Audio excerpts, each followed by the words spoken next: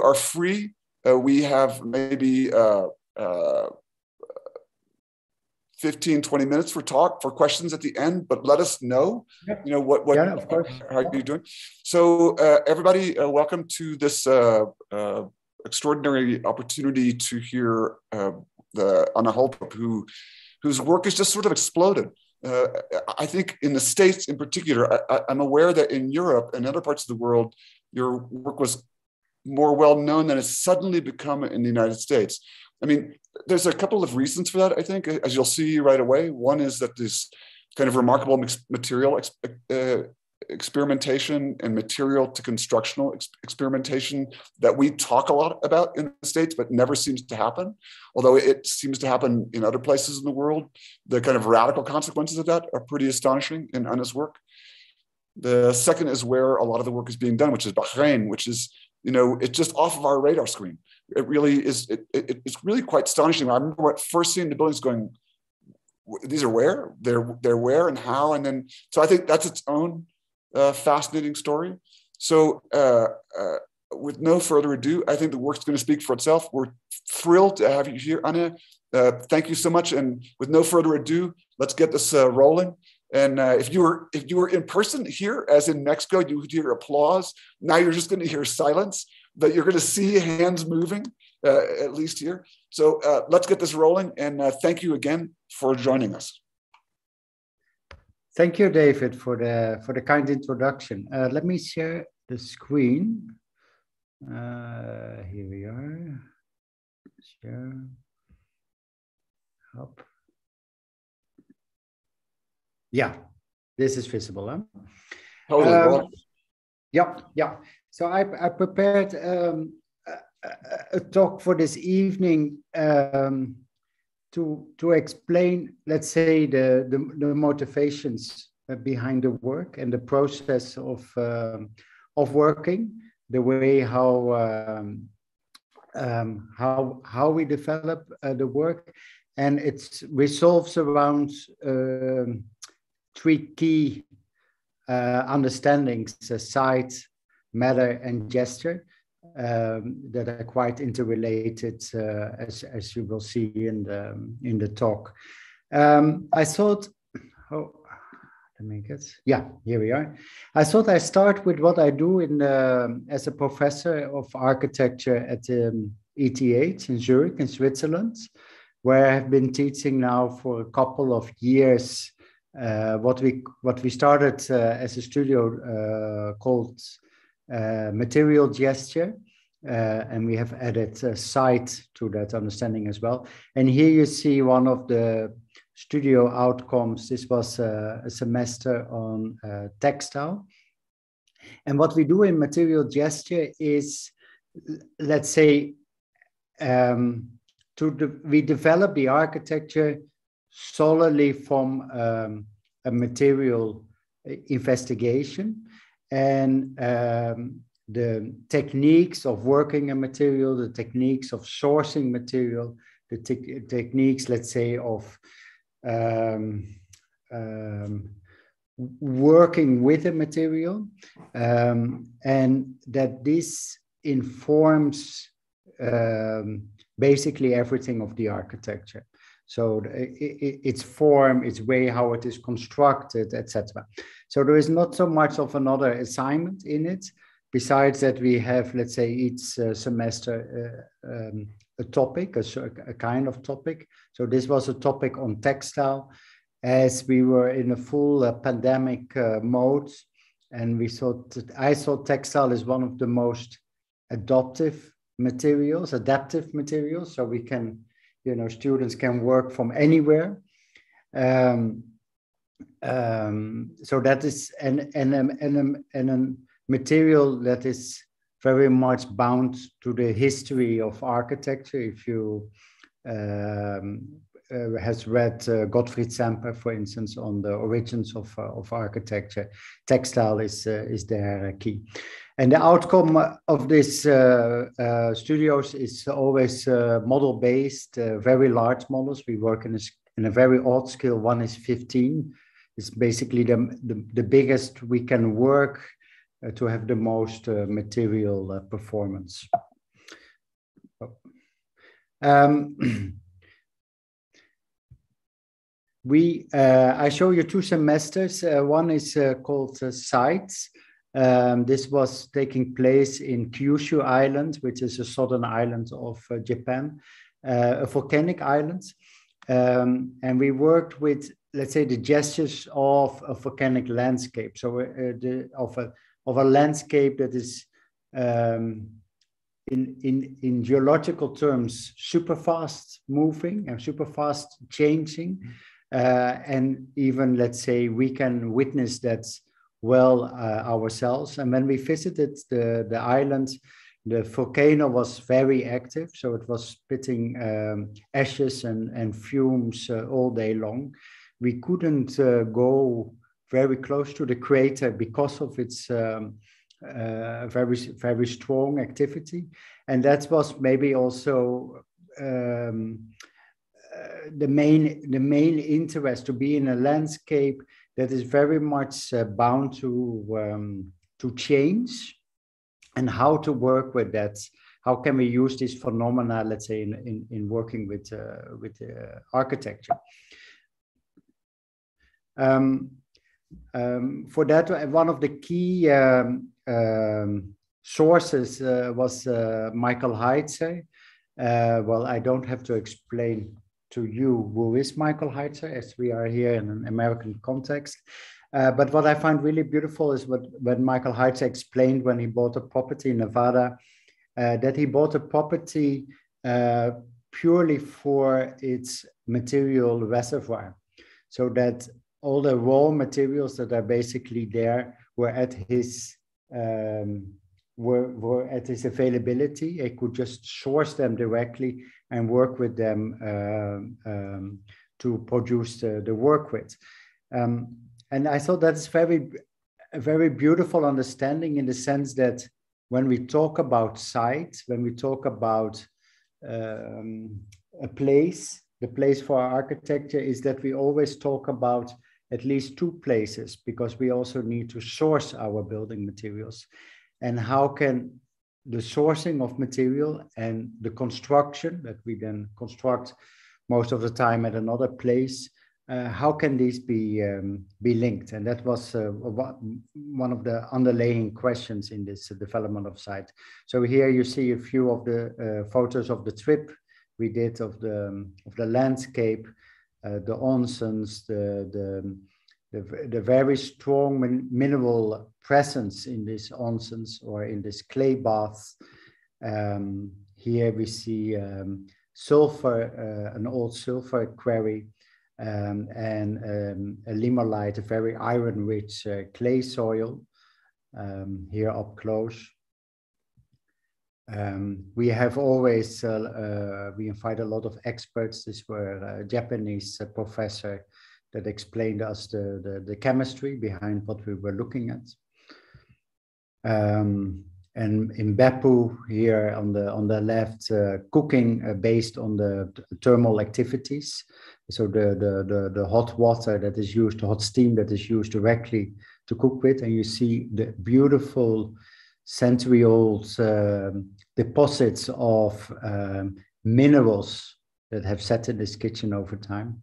Research, of course, on the volcanic activities on the Asosan, but also let's say our more ancient relationships with the landscape. We went to a Buddhist temple where they worship certain rocks and mountains, and a very recent landslide that got our way. And here's a project by Anna, who uses the water that comes from the hot springs by 120 degrees Celsius. So I don't know what it is in Fahrenheit, but very hot cooking water, let's say, and how this in ancient techniques was used to let it drip over bamboo mass to cool down and use for different uses in the thermal baths. And she made a kind of research in how to lead that water not over the traditional bamboo, but over a kind of a membrane that could be the roof of a place, a kind of textile shaped roof And through this roof, at strategic points would drip down and would create different kind of temperatures in the baths that were underneath it. Another project is, I go very fast through them just to give you a kind of understanding how we work in these things. Joel, who worked with the sedimentation, as I showed you in the old kitchen in Beppu, and how in an architecture this could use as a kind of time recording, as a kind of patination that sets quite quick, and in a few months would result in a kind of heavy mineral setting, let's say, on its structure. And another student, Sandra, who worked with the tide differences in the seasonal tide differences, let's say, in a hot spring, a very iron rich, as you can see by the colors of the red. I think this is called the spring of hell, I think, because of its high temperature and its red color. And see, nowadays these hot springs are tourist attractions, so they are very much controlled, and the overflow, the natural overflow, seasonal overflow, is being controlled by irrigation channels.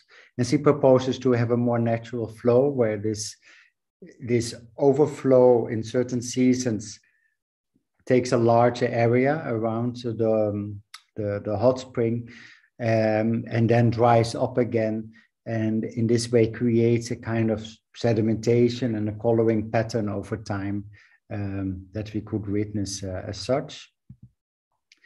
And in this approach, what I very much like in this approach, to take certain material conditions and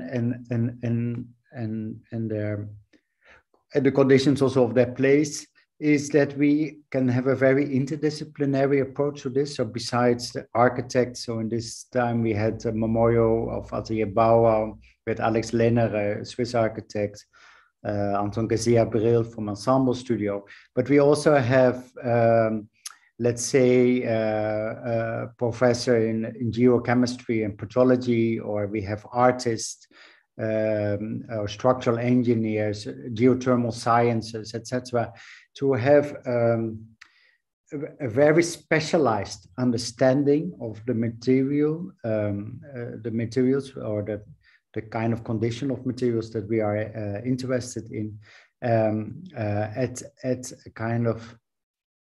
at our understanding and research into it, and not necessarily directly in that sense an architectural application, but that the architectural application is, or that the possibility of, let's say, how to work with it in architecture is being discovered through our engagement as architects with it.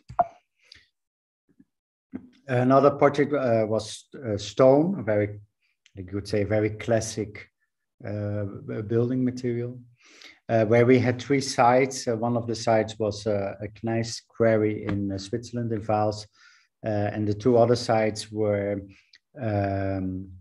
the Carrera Mountains in Italy, where the Carrera marble is sourced, and a site in Jodhpur in India with a redstone quarry, to have very distinct size and distinct histories and specialisms of quarrying and working the stone.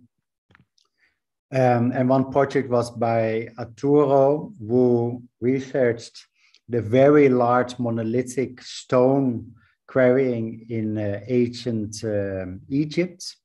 And here you see an unfinished obelisk, which was cut out directly out of the rock in its overall shape.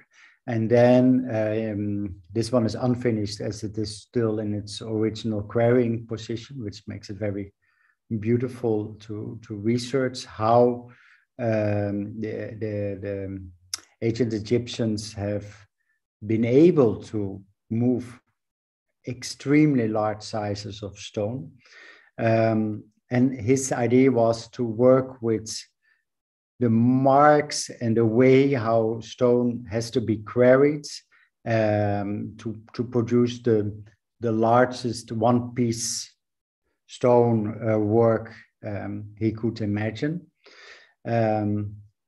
And that dealt with the fact of the diamond wiring, diamond wire cutting in 3 dimensions. So to be able also to hollow out in a way this one piece of stone to reduce weight and directly define with that hollowing out a kind of spatial condition for the architecture.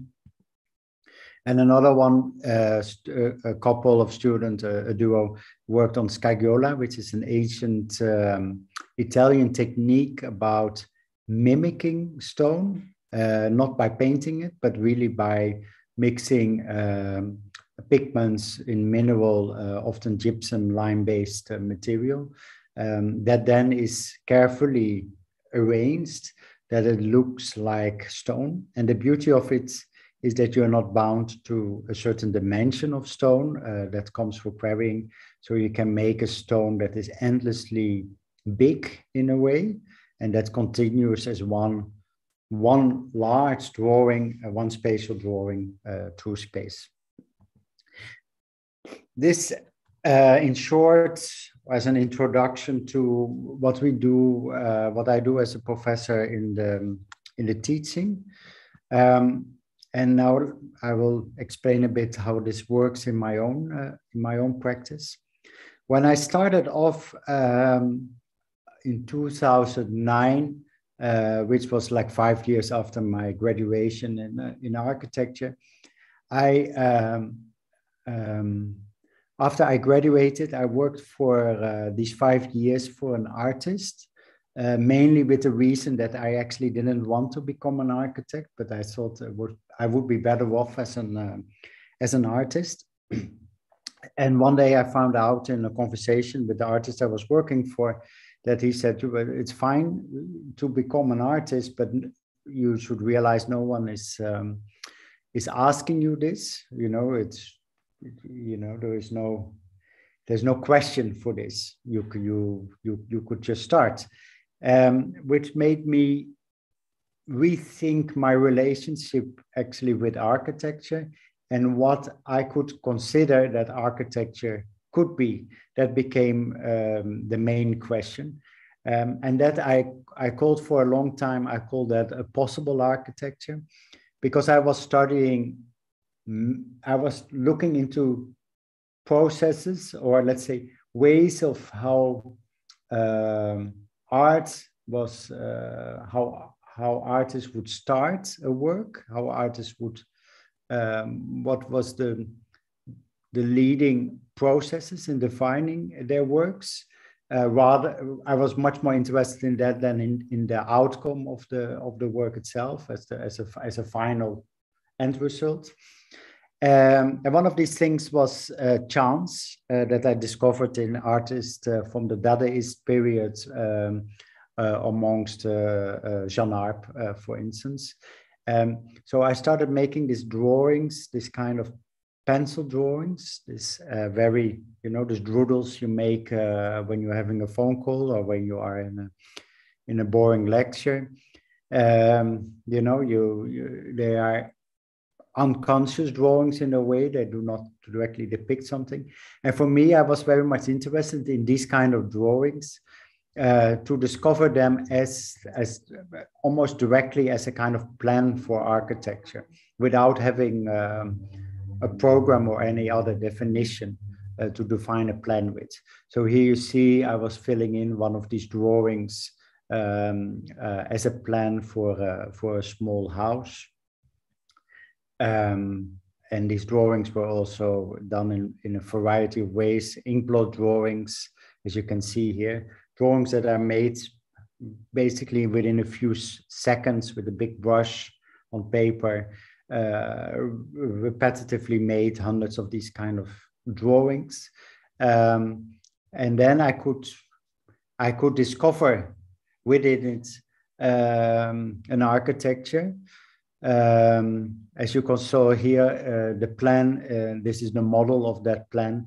It's a small tower stacked on top of each other. And for me, the relationships, the drawing would enable to discover as the spatial relationships within its plan, but also between the inside and the outside, were let's say a method of discovering possibilities, rather than I had preconceived ideas on what this relationship should be about. And that for me was very much a joy, as the process of working would be, let's say, taking a journey without knowing where your destiny is, no? And that is for me was a very liberating, a very exciting process. And here you see some of these things. Most of my projects at that time were either commissions within art institutes. So there was anyways a lot of freedom to take in what would be made out of it. This is the interior of a temporary exhibition space. And then I had a first commission, or it started off as a competition, which was a competition for a museum for an UNESCO heritage site in the Netherlands, an old defense fortress of the 18th, 19th century. And they gave me this beautiful map of a part of this fortress where they had scheduled the new museum, with an eroded landscape, with a landscape that was not its original state, but its current state of nature that has taken over and has formed and eroded ground bodies. And I thought it would be interesting to take the drawing of that landscape literally as the blueprint for the architecture. So here you see the landscape view, as it is a building that is built under the ground, the same way as the fortress is built under the ground. So we see here just the two courtyards, but you see how the lines of the architecture are literally defined by the height line drawing, which is of course an annotation way of drawing a landscape. But nevertheless, one-to-one in its relationship. So I would just copy the lines, and then the museum, as you can see on the right, is this rectangular volume that on one corner attaches to the existing fortress and captures under the ground all the height lines that we see above the ground. So all the different curvatures of the walls are formed actually by the landscape drawing. And what happens with that kind of approach is that there is an architecture that here you see the two walls of the enclosing walls of the two courtyards is an architecture that very much embeds itself within its landscape. The height differences are small height differences in the Netherlands, but nevertheless significant for the Netherlands. And where the landscape goes up, literally the architecture follows it. And then there is a central courtyard that has a large, very large architectural model of a part of the Dutch landscape with its rivers and dikes and polders, and shows the way how the defense mechanism used to work. And the architecture is are spaces under the ground with windows to these courtyards that have everywhere a different curvature, different curvatures of the walls, and everything follows basically that curvature. So the windows, the glass in it, everything is morphed to this and follows as a kind of enormous constraints, the curvatures of this landscape. It was always a project very easy to explain to everyone involved, and extremely difficult to make, since there's no system in it. There's no engineering thought behind it. It's purely following the gesture of the drawing from the landscape as its only constraint, but also its constraints throughout.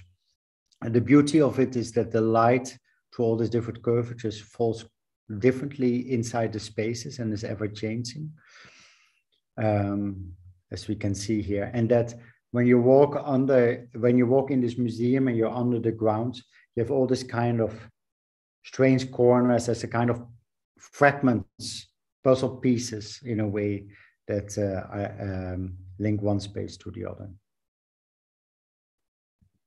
And when we were constructing this building, this was for me also the first time I had a full construction under my supervision and my responsibility.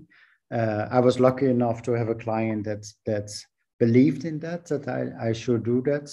And I was also my engineering interest to think this project throughout. It's all casted on site in concrete, without any dilatations because of the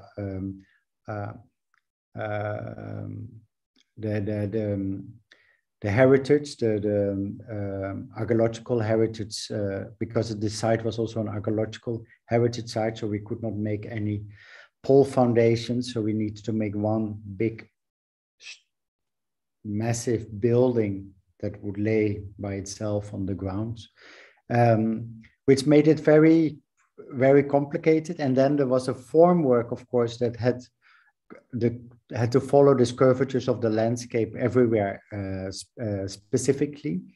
So that was quite a tour de force to make. But what for me the most interesting part of the construction was that I had carefully traced this form and had drawn this in all the building construction drawings.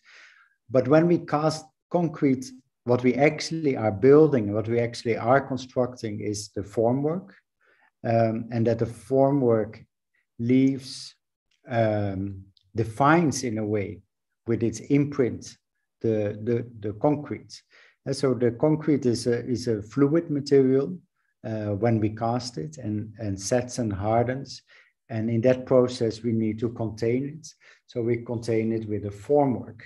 And that formwork became my interest, and also that the casting off is a process. It's not something what we draw in architecture school as something that is fixed and defined and more or less shows a certain kind of end image of it, but that actually it's a process in which we can intervene a lot as architects during a process of making, and how this intervention can be used and throughout and can be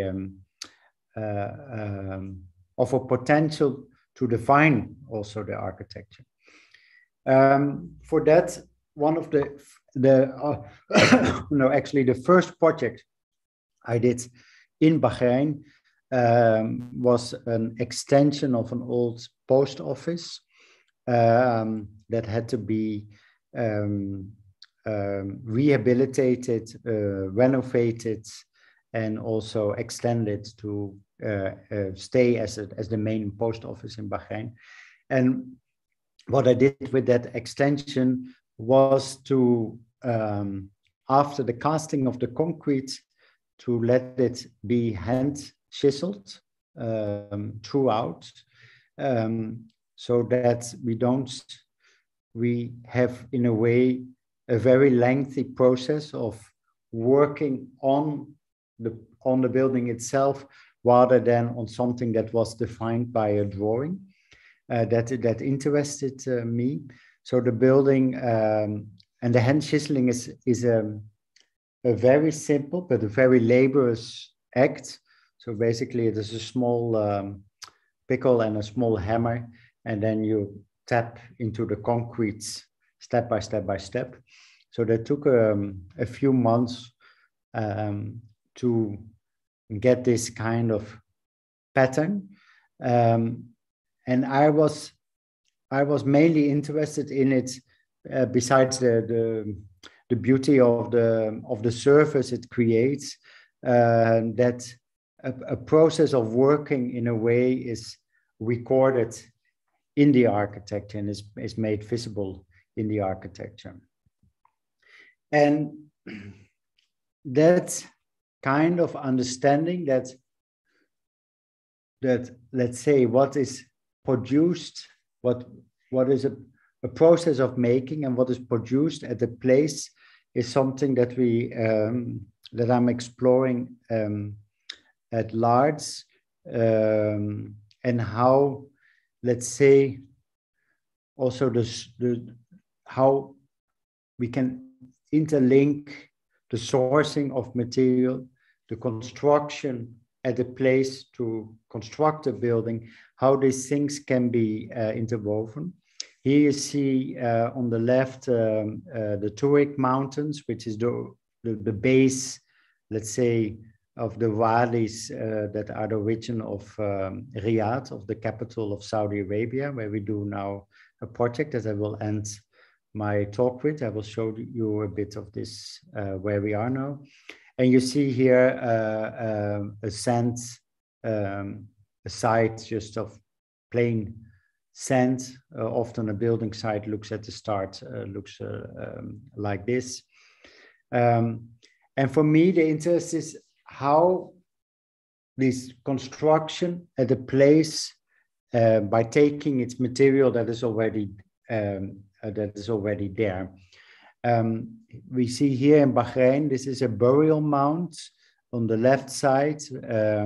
This is of the Dolmen period. So this is a few thousand years before Christ. So these are like 5,000-year-old erections by the Dolmen civilization as a way to bury their ancestors. And the beauty is that it is basically material taken from its place and remodeled and placed in a different form to make this kind of mound of material.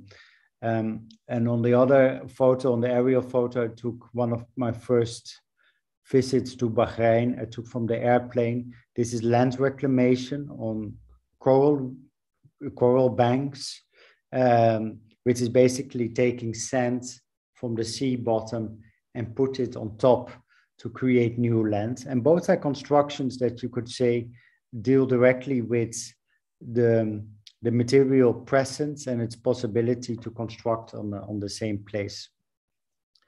Another, for me, very important source is Petra. This is in Jordan. These are also grave tombs that are made by the Nabateans 2,000 years ago, roughly. And these are photos taken by Bas Prince, a photographer that I have been collaborating a lot with. And what I find very beautiful is that the architecture here is not so much of a construction, but more like a sculptural act. So it's material taken out of, it's sculpted out of the mountain. So the mountain here is the direct material presence, the material reservoir that is sculpted by hooning, by cutting out to define an architecture with beautiful interior spaces, as you can see here, where we can see the coloring of the stone much more strongly. Very simple, basic kind of spaces. And then in the 2,000 years, how that architecture has been eroded again because of the soft limestone rock. So you see this kind of variations between natural form and artificial form, man-made form, without being able to draw a very clear division line between these two. And I started working with that kind of interest, and this was the first project I did already in 2011 in the Netherlands, where I started casting it directly on the ground, puddles of concrete, pigmented concrete, that then are formed by its small topography of that landscape. So that form is not defined at all by me, but by the landscape, and directly within a material. So without any translation through drawings that I had done in the past, but that matter is formed by another matter in a way. Yeah? That it is a cast of one material on another material. And this is a method that we use now. We are exploring quite a lot through our different projects and in different materials. And my interest in one of the things that I find very that appeals to me is that we describe often for these projects a method of casting rather than we make a precise drawing of what the elements or the result should be like. So the result is often given out in a way to the contractor and his team, and therefore creates also quite a bit of unexpected results. And it is a method that is very efficient in a way because we cast these things directly on the building site. That is one of the things that I very much like of being here in Bahrain, that we have no vegetation on the ground, where we have the mineral presence. I mean, in Texas, you also have that. That you have this kind of direct bare mineral presence as a landscape in which we can, which it can directly work. So we work with hardly no formwork, very minimal formwork, and the material is directly produced on it. And then my first tests were these models, which are called Batra. Batra is related to Petra, is Arabic for hewing, for cutting out of rock. And you see here that you have then a recording of the rough side of the landscape side with the traces of the digging, with the traces that the sand and the different heights leaves as an imprint in it. And we see the pouring side. So we see a material that has solidified and is casted over time.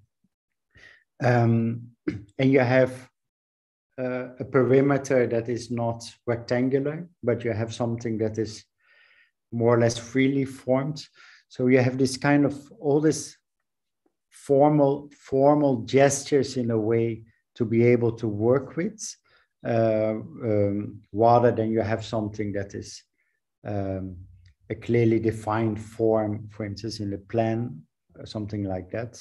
So these are things that are produced without any drawing. They're produced by a definition of how much material, more or less a size, etc. And that's it. Here you see a first kind of architecture that I formed within model with it. Again, a photo by Bas Prince. And here we do that. We started doing this work in different materials.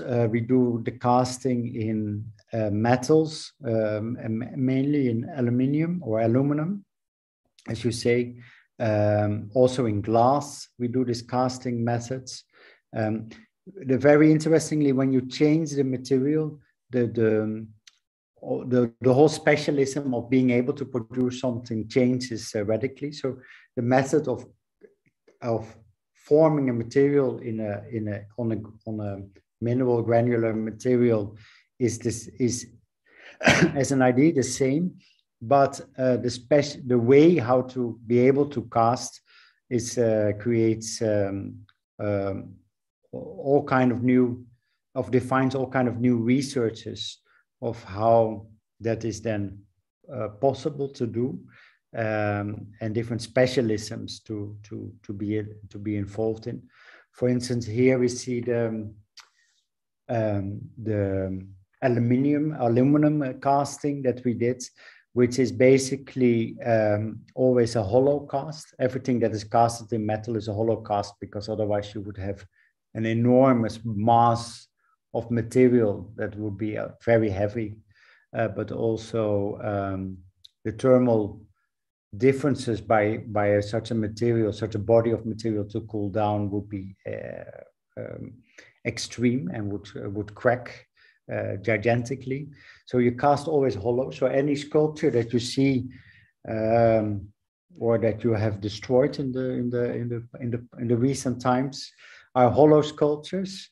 If you knock on them, you hear a hollow sound, and therefore that you need to make two molds, an inner and an outer mold, and the molds are for larger castings always sand that is chemically bound together, or in the past would have been bound together with any kind of sticky material, from sugar molasses I saw in India to clays kind of grounds or these kind of things. But the principle is always that it is the mold is a sand based, and that after the casting you can break it and you open up, and then you have the metal, the sculpture that you want to take out. So there is this kind of, and what we did was we used sand also as a base to form its base form with. So you have this kind of doubling in the sand presence. And here you see on the right an aluminium cast that we made as shutters for windows and the main door of a building, the Green Corner building here in Bahrain. And here you see another one in glass that we are working with. I'll show you in a bit. And by the material differences, also the performances, of course, are very different.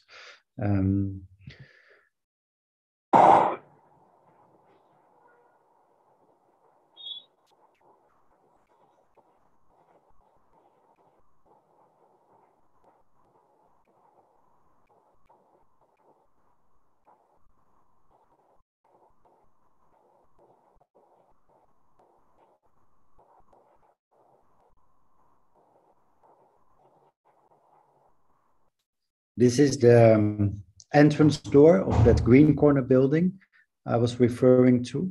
And since the aluminium cast of the metal cast in general is a hollow cast, you will have let's say, the print of the landscape, the print of the sand as a positive form in it, but also you have its hollow form. So you have the negative of that landscape on the other side of it.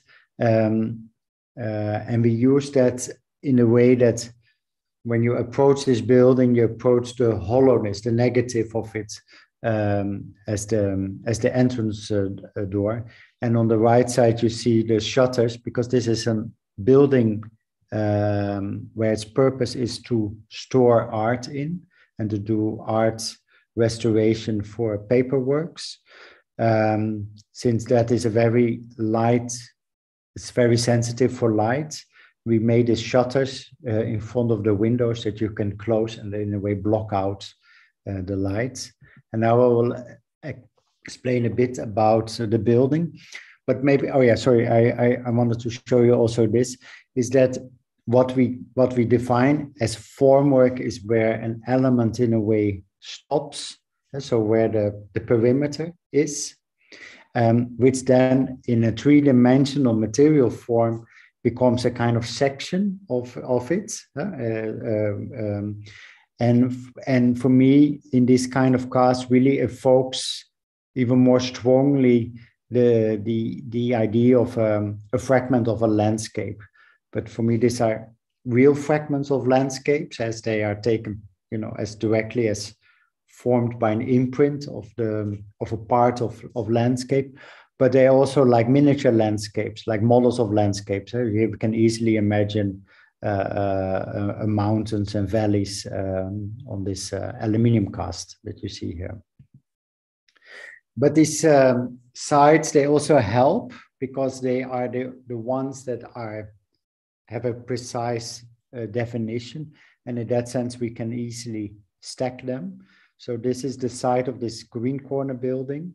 It's a 4-story building where we use the concrete as a structural material as well. So that is basically its main structure that defines and holds up the building. And here we see it here with a bit more distance. And all these concrete elements are directly casted next to it on the building site itself. And then after it's cured, placed into the building. And also the floor slabs are done in the same way. And in that sense, we have all different times and all different acts of moving around that sand on the building site as a recording of its own process of construction. So we see all its variations. And if you look at every single element, some elements might be more beautiful than other elements. Some are more strongly pronounced, some are very more flat. But that's in a way the joy of it, that there is no repetition in it, but that every element by the definition of making is different. You see also here on the ground floor and on the left picture the entrance door that is open in this photo. And inside the floor slabs, as I said, are also casted on the ground. So it gives this kind of ceiling, because at the ceiling we don't mind if it has a relief, and the floor then again the top of that is a flat concrete. And you see here the window shutters that we can slide in front of the windows to block out the light. And this is the building in full facade. It sounds simple to construct, but for the structural engineering was quite a complicated question, because in a way, as an engineer, you don't want to deal with uncertainty. And here there was a big uncertainty in the sense that we do not know how the mass distribution is per element. And therefore, we have difficulties in calculating how the forces will develop, how we have to reinforce with steel these elements. So we came to certain kind of rules, how to define, how to deal with the uncertainty in the structural engineering. One of these rules was that we do not define the mass distribution, but we define the total mass, for instance. So a total amount of concrete for a certain size of elements. Was one of the things how to incorporate, let's say, this kind of uncertainty. And I work with all of these projects with one structural engineer, which is called Mario Manotti, Swiss engineer, that we have a lot of joy in finding out, in a way, new principles for structural calculations because of the nature of the building design, of the architecture. This to show you another project which is a similar way, but where we actually used the natural material as a border rather than as a surface. So we have, in a way, when you go to a stone quarry and the blocks are cut, what I find always really beautiful is that we still have this natural perimeter, or when you slice a tree trunk in parts, you would have this natural perimeter that George Nakashima used so beautifully in his furniture. We basically have a flat base formwork, a table in which we just put sand to the sides to define the ends of it. And that are the building elements of a souk, which is a kind of traditional shopping mall, you could say. Yeah? An Arab, Middle Eastern, in the Middle East, we call that a souk, this kind of traditional shopping streets. That we use this kind of differences in the elements to define architecture with. And these are things that we didn't know, all of these forms are defined on the building site itself. So you can see here. And this is a new building in a bigger part that we did the renovation or the rehabilitation of. So this basically restructures or completes the old streets morphology of this area. And here you see it together with the old shops. The new building are also shops, but at the time of the photographs, they were not yet taken. So now we have on both sides, we have the offerings available.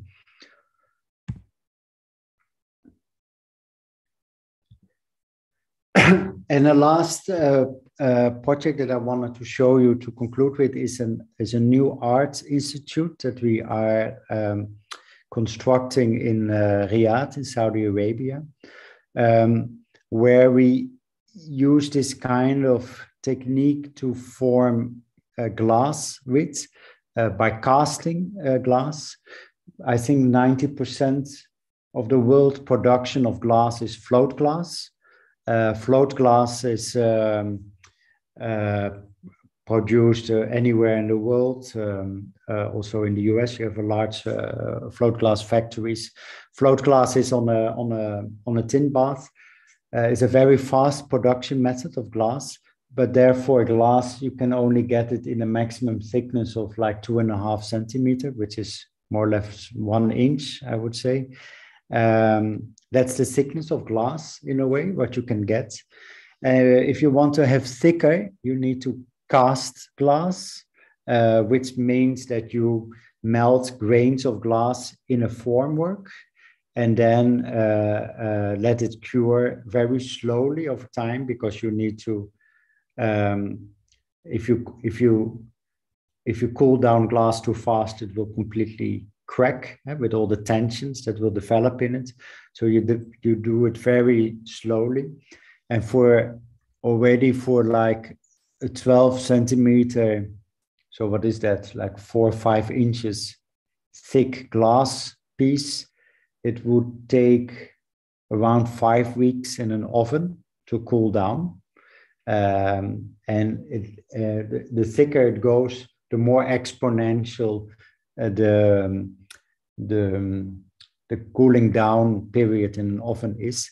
And it really means the piece stays within an oven, and computerized cooling down happens within that oven. I don't know if you ever saw a work by the artist Ronnie Horn that made these big glass sculptures. I think these glass sculptures, which can be like 1 meter thick, probably have been in an oven for like 5-6 months to cool down. So to understand a little bit the absolute intensity of what it is to work with glass. But what is also really beautiful, it's one of our oldest materials. We can also observe obsidian stone, for instance, which is a natural glass that we can find in nature.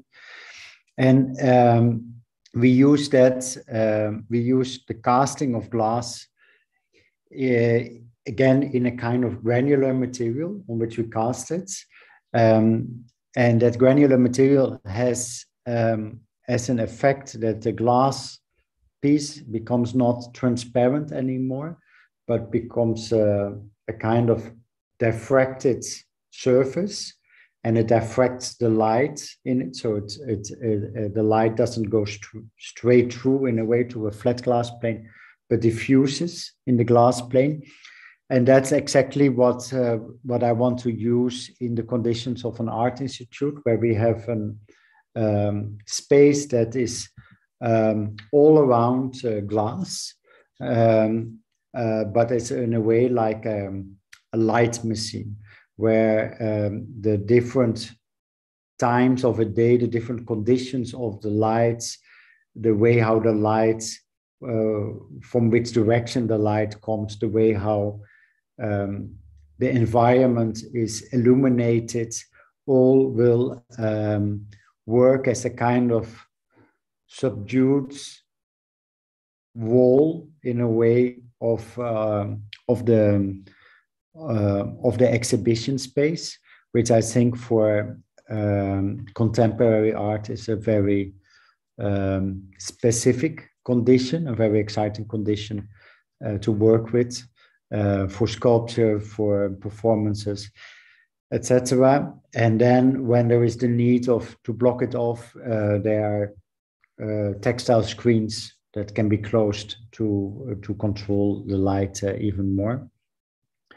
And that building is built in the escarpment of a wadi, as I explained when I showed you the Turik Mountains. The wadi is a kind of dry river valley with an escarpment of around, at the place where we work, of 30 meters height, that we make a cutout in, a kind of Michael Heiter double negative cutout in the landscape to provide space for this building. And this building is then freestanding within this excavation, with the idea that it gives shade, partly shade to the building. It gives also, it shows very strongly its mineral presence in a way of what we are working on the site. And that is also what we use as directly as an imprint to form the glass with that we construct this building with. The nice thing also, what I didn't explain, is that because we cast glass in this kind of thicknesses, we can use it structurally. So the glass will carry, this whole glass facade will carry itself over the whole length of the facade. And here you see a last photo, how that building is sticking within the wadi. On top of it will be a city development, which is called Misk City, which is all about a development about educational institutes and cultural institutes. And you see on the right the bottom of the wadi with the desert trees and the end of the museum. And with that, I wanted to end my presentation for this evening, or for your mornings.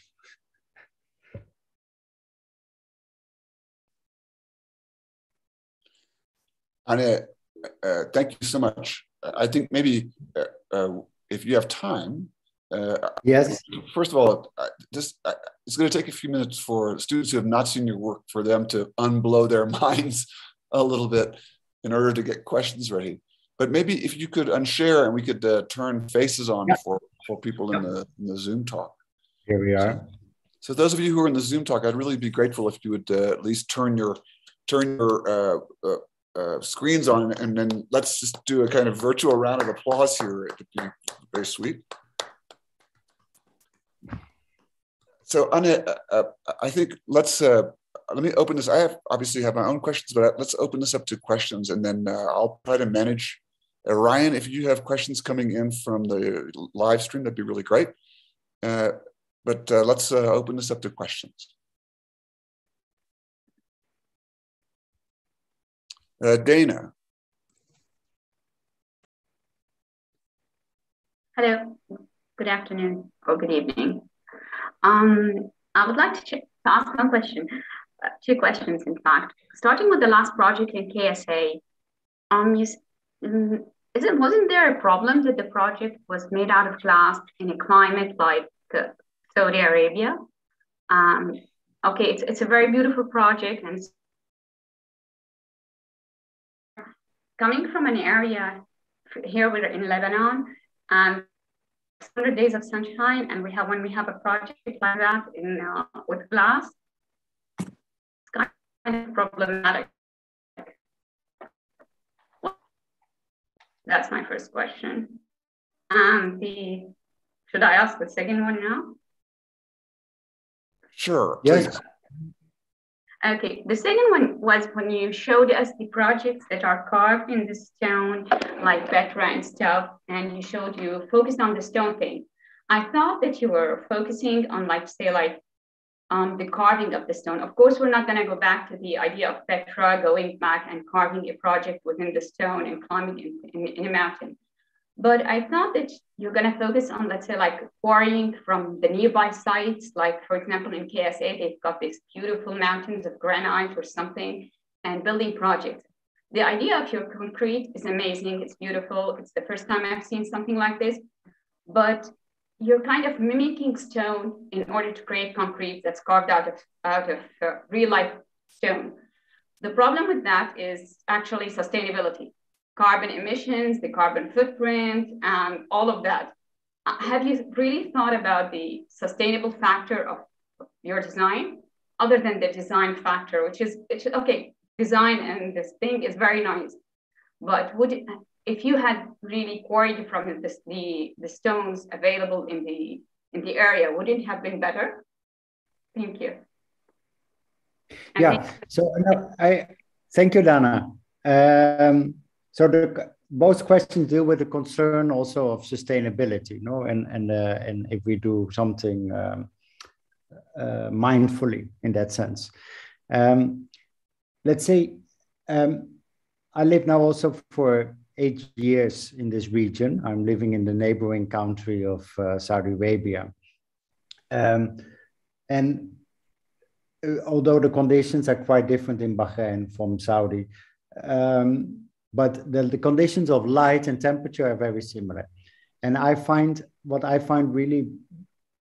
want to do with this museum is that the specific conditions that we can work with the intensity of light, to use them, not to block them out, but to use that in this building. And how did we overcome the negative consequences of it, that it also generates a lot of heat, is the fact that the building has a double facade. So there is an inner glass facade as there is an outer glass facade, which helps to evacuate a lot of the heat, because the heat gets actually trapped behind the first glass facades, and naturally by chimney effects is evacuated from the building. And another aspect of it is that we place it within, partly within an excavation, which also reduces the heat loads. So at the end, we have less heat loads to deal with than if we would have made it a full normal glass facade building. So it's definitely of our concern, but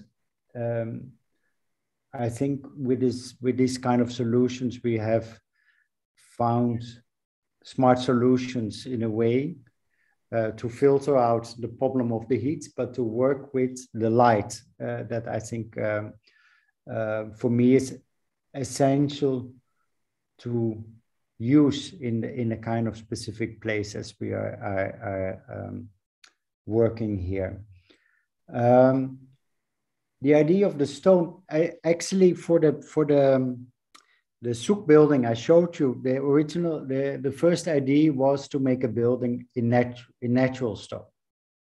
And I started looking in the region and ended up in Egypt, as a place where we built even a one-to-one mock-up of this soup building fully in stone, completely structural stone, including its roofs. But then I started to become very unhappy with the fact that we have to transport all of this stone from Egypt to Bahrain. And somehow didn't feel right to me to import a material that maybe looks very natural, is very, is a lot of, it would take an enormous amount of transport to be able to bring here. For that same reason, I look also at wood architecture in regions where there's actually not much wood as a supply, as something that is, you know, or in mud, in rammed earth building where we actually do not even have clay present in the site. It's these things. They might look correct, but are not so correct if you consider where, you know, where the building is taking place. So in Bahrain, since it is a very small country, it has very limited amount of resources. One of the resources is aluminum, since we have here one of the largest aluminum smelters in the world. So that is a material that I started working with as a local material that is here. And the other one is concrete.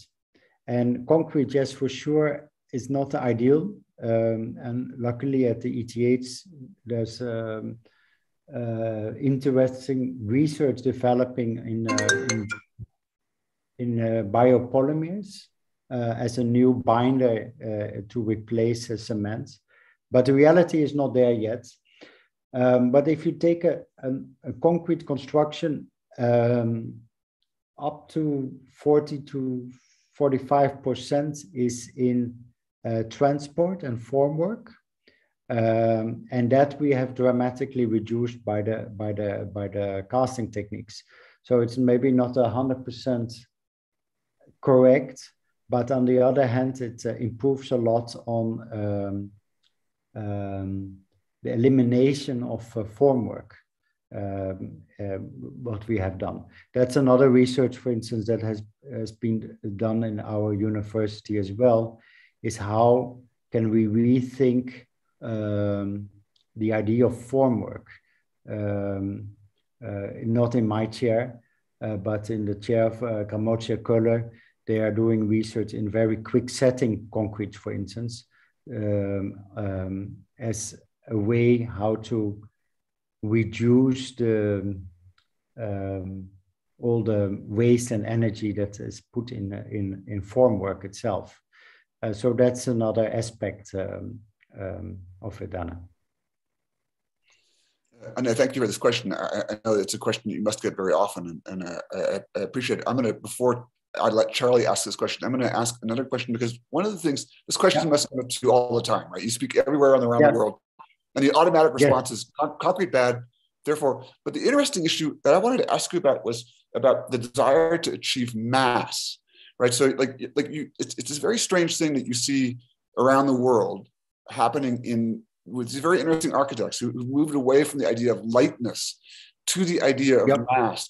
And there's very few ways to achieve these kinds of substantial masses. And you spoke of the desire to do it several times, right? It's just this thing that you want to get, right? And it's one of these things that 30 years from now, historians will go, yes, the reason all these architects wanted to achieve mass was, and then they'll give an explanation.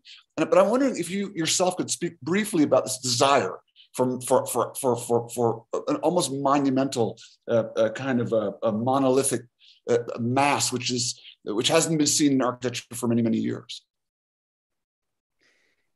Yeah, I think let's say in our modern times, we were also able to build light and transparent because we were heavily relying on the systems that would support this, the climate systems that would support this, etc. So we could make any kind of climate condition within a building, despite the kind of membrane or the definition of this building. And therefore we were able to do these things. Before that, of course, we were relying on a very different kind of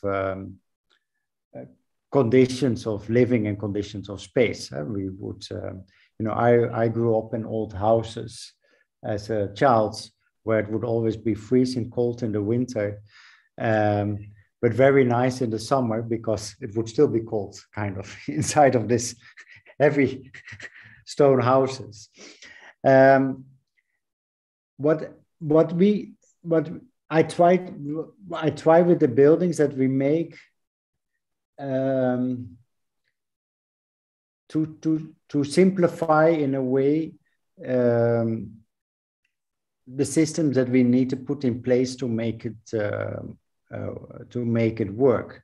So I look to something that makes it that keeps a kind of directness and a kind of maybe something that is more archaic in the sense of the understanding of it. And the mass, the thickness of things have actually had beneficial properties in the climate conditions I'm working in here. Since we have it never freezes here, and we have the lowest temperature that we have here is around 18, 20 degrees Celsius in the winter. And we have a lot of heat that we need to work with. And for that, we need to insulate our roofs really well against sun loads. We need to minimize the amount of openings and all of these things.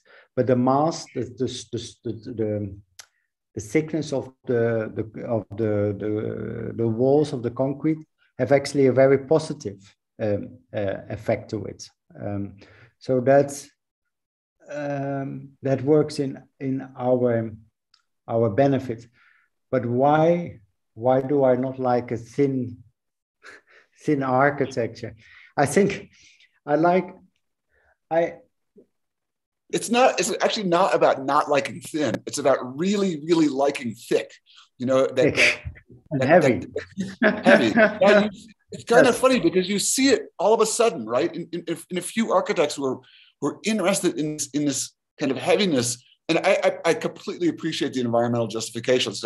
I'm totally on board with that. But there's something else at work. There's a kind of monumentalism and a kind of that seems like also a desire that it may not be it may not be a thing that you're able to say what it is, but I just wondered if you would venture into even kind of guessing. No, it has to do with the atmosphere, the kind of feeling it breeds. For me, it's very important to have this process visible, but also the imagination that it evokes. That is all these reliefs that they are open for readings in a way. For me, they are like when I showed you the inkblot drawings at the start of my practice. They were already like this kind of Rorschach drawings that evoke imagination. That they do not. It's form, it's material, but it do not directly represent something or depict something. And for me, that becomes in working within a material mass, like how I can observe a rock, is very much present there. And I think that this kind of presence of the real presence of material in all its mass and its it's yeah, how do I say the real, what I say with the presence is that it really is, it's there, but you have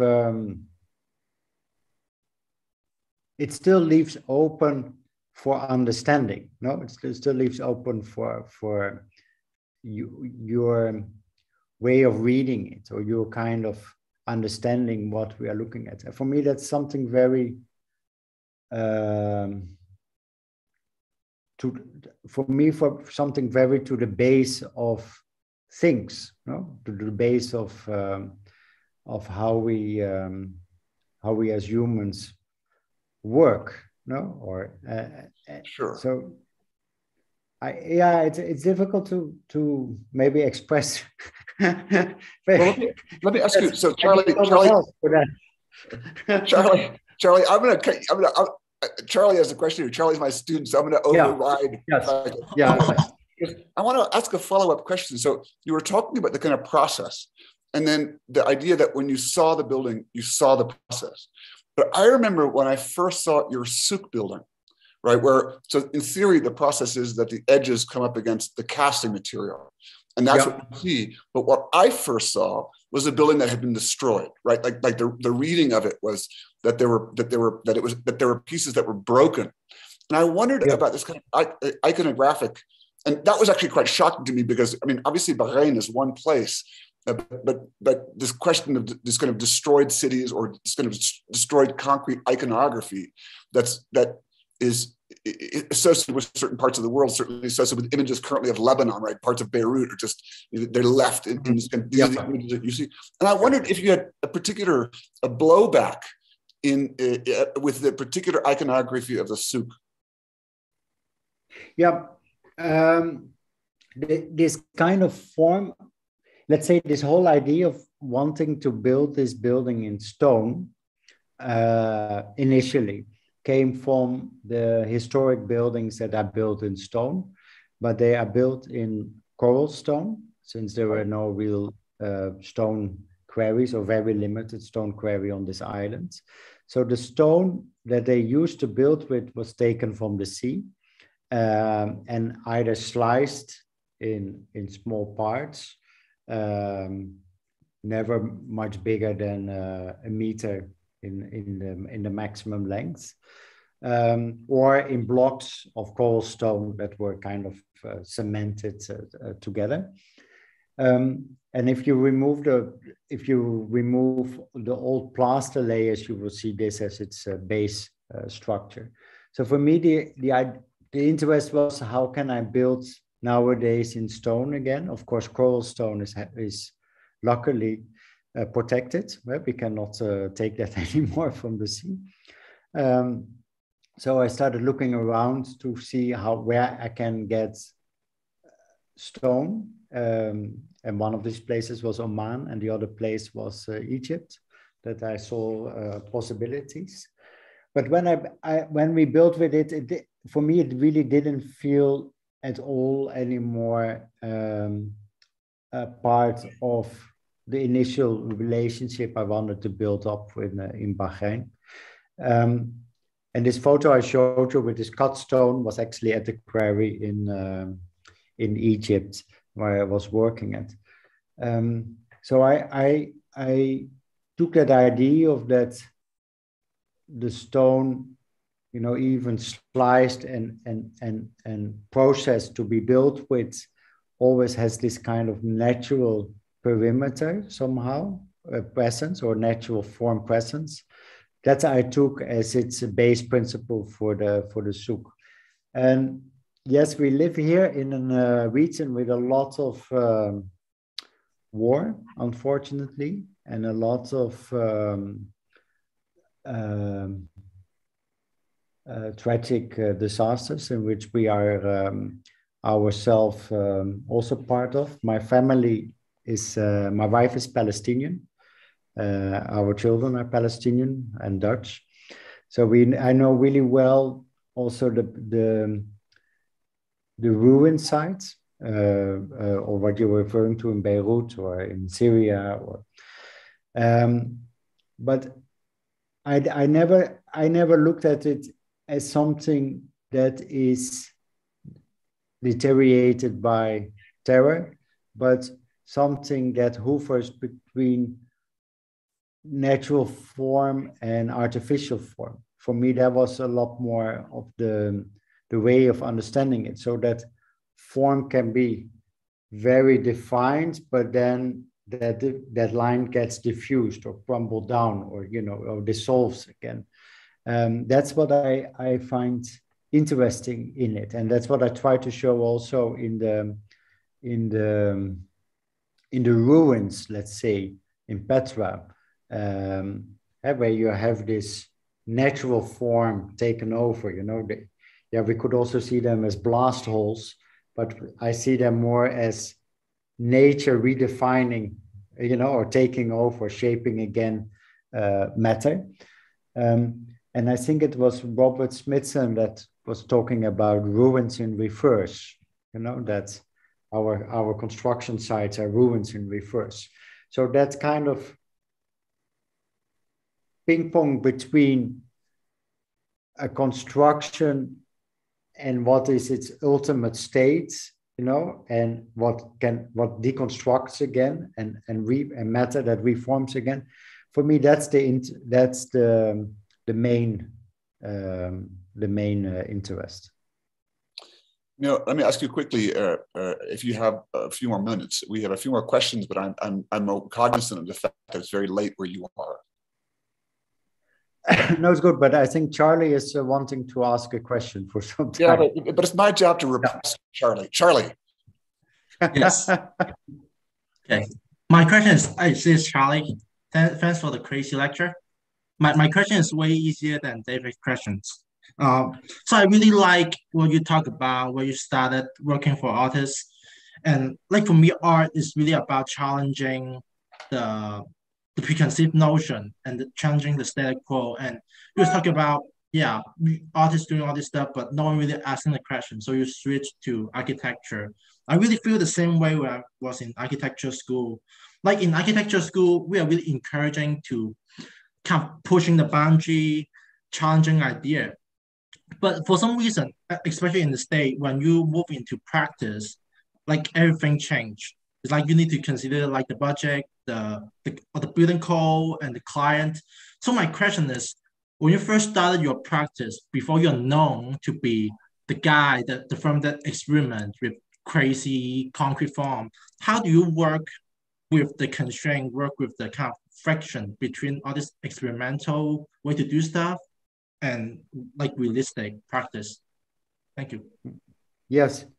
The first building, the first real building, let's say, what my architect friends found a real building, was the museum I built in the Netherlands. And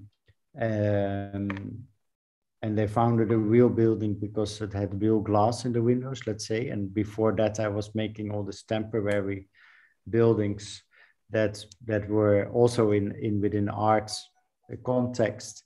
So there was always this confusion if I would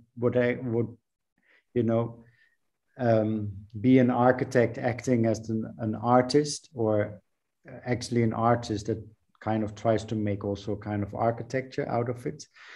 So there was always this confusion, and I'm happy that I insisted that it should actually be understood as architecture. And for me, my discipline is architecture. But that I have also the freedom myself as an architect to define what architecture is. And that, I think that freedom you always have wherever you are. That you have to work with constraints is also always part of it. Especially the art commissions I had were this kind of no budget commissions. So it was all what you can find. As, they were built in wood, for instance, because that was the cheapest sheet material I could find, and that would be just the way how to, that would give the definition of the project. And also now it's not only to define a form that makes the project successful or not. It is to, as an architect, to bring all the different conditions and different constraints together. One of them is very present is budget, of course. You know, all these projects that I showed you have despite what people think, because I'm now here in the Middle East, but they have actually moderate, they have very moderate budgets. A lot lower than what I see in Switzerland, for instance. Huh? It's more like an average European building budget that I work with here. So it's not the sky is the limit and whatever crazy form I can imagine, but it is about how to concentrate all of that in a certain kind of specific focus and a specific approach that I first of all want to convince myself of, you know, what is my own doubts that I'm working with, and that I look for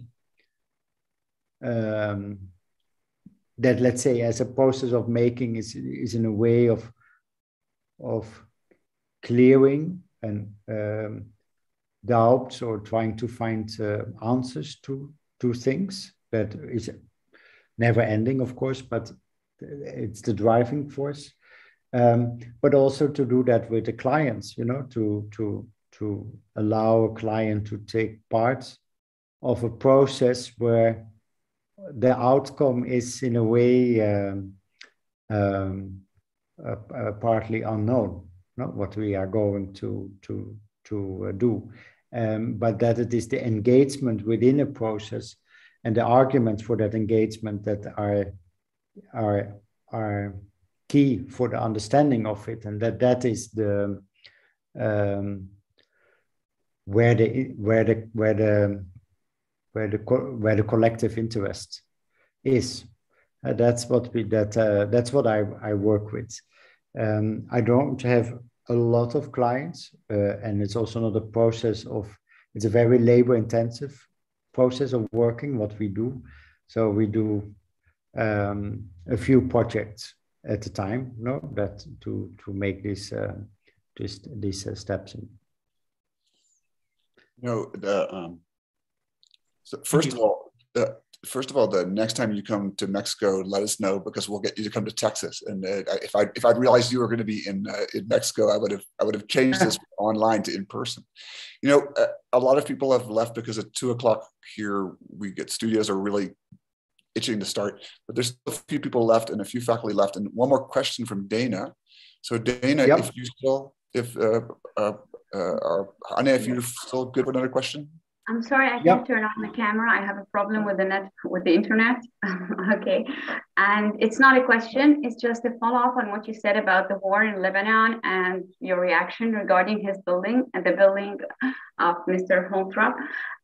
Actually, as a Lebanese who had endured the civil war and the other wars, and then when I saw your building that looked like destructive, it was actually a surprise, because this is just a comment, because usually when we try to design, we prefer to run away and to forget about the war, and we do not want to see it again.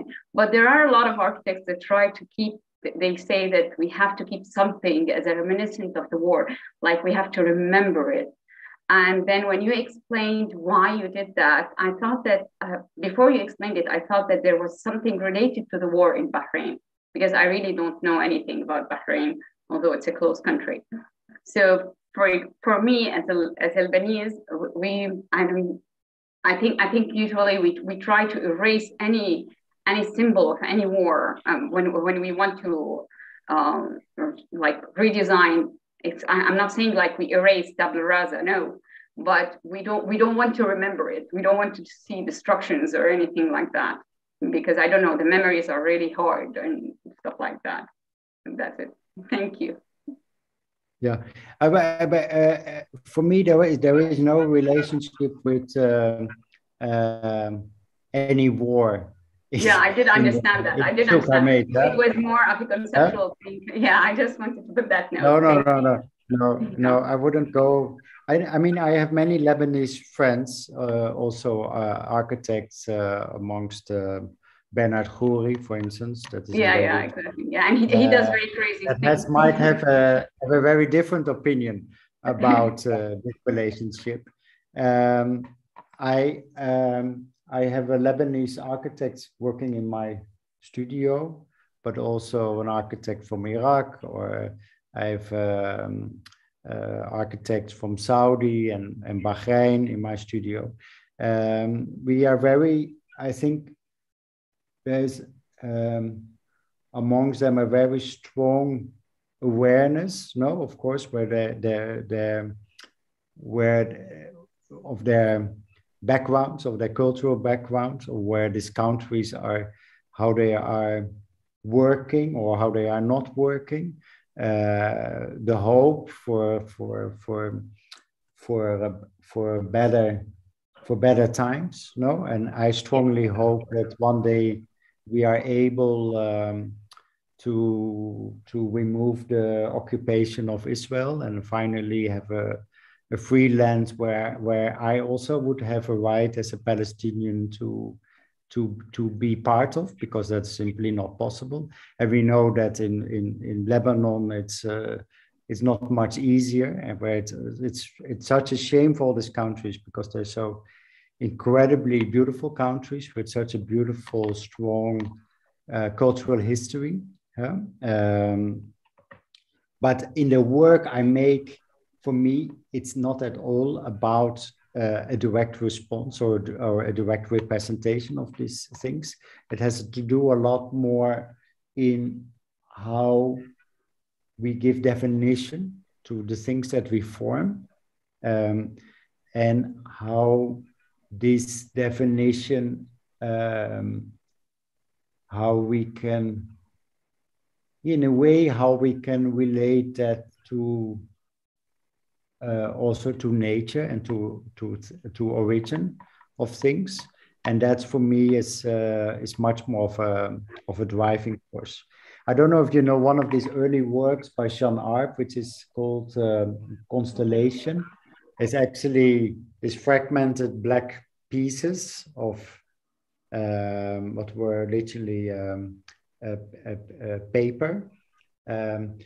Apparently, Jean Arp made his work while he was staying in Zurich, and he where a lot of Dadaists at that time during the war stayed in Switzerland and in Zurich, and he was trying to make something, but left frustrated his studio and tear the work down and threw it on the floor, and he left for a drink or something, and he came back. And that kind of destructive act of taking his work apart led to the base of another work. And that is that work that is, I think it's called Constellation, and then something with chance in the title. And the beauty is that that work does not represent the deconstruction, but represents the ability to see something new, no, something else, something unseen, and that is the base of the work, which I find always a very beautiful understanding of how we can how we can produce something that we hadn't thought of yet, or that there were no preconceived ideas. And for me, that is another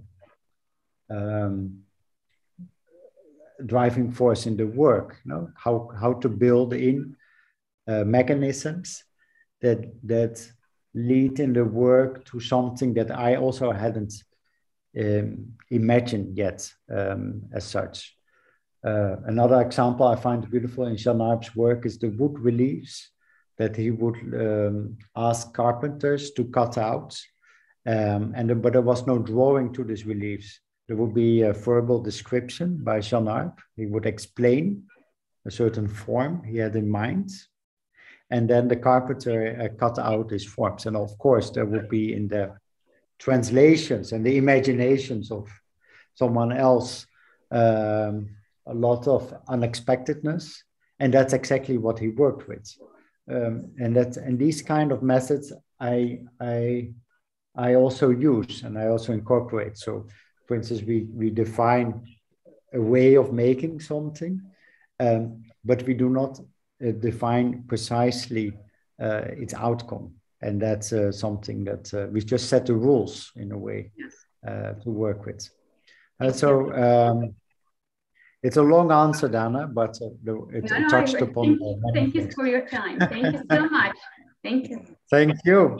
Yeah, Anna, thank you again. I've been trying for a couple of years to get you to come speak with us. I'm so glad we had to cancel last year. You have an open invitation if you're in Texas, or even if you're heading anywhere in the States, to come down here and spend time or let us show you this landscape a little bit. Again, thank you so much for your time.